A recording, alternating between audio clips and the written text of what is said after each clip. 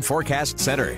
Meteorologist Brian Niznansky. Another Alberta clipper has arrived to northeastern Wisconsin. It's bringing a quick round of snow this morning. Now again, one clipper moving in this morning, another one on its heels as we head into Wednesday night and Thursday. Here's the precision radar this morning, and you can see the snow has moved right into northeastern Wisconsin, and it's this initial band of snow that again could make the roads slick this early morning. But notice how the back edge is already starting to move in through Waupaca County, move through Shawano, but there is a secondary batch of snow setting up over towards the Twin Cities that'll move in during the latter portion of the morning. So this morning on the precision radar, you'll notice for the most part light to at times moderate snow. You can see these little heavier pockets indicated by the darker blues here. But again, notice how that tail end has already started to pass through Shawano and Clintonville and Waupaca, and soon we'll reach Green Bay and Appleton. So we're going to see at least a lull in the action before maybe some more snow arrives later on this morning. Now total snow accumulation by midday today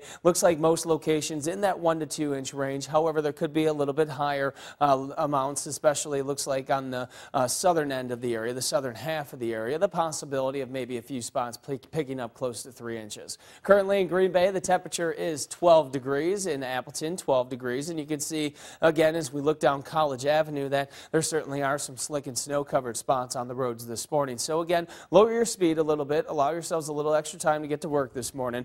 14 degrees in Shawano, 16 in Waupaca. Temperatures are well below the freezing mark, so it's going to be one of those light and fluffy snows across the area.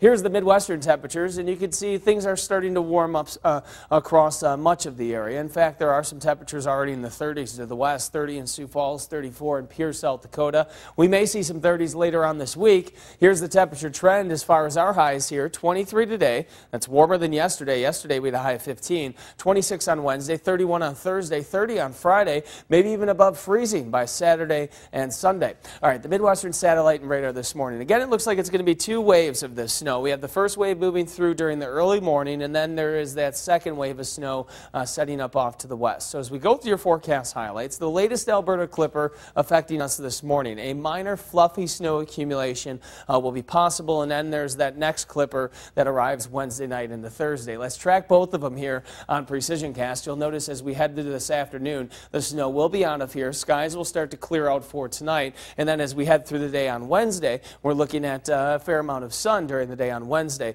Clouds thicken up Wednesday evening, and here comes that next chance for snow as it arrives, looks like Wednesday night and into Thursday morning.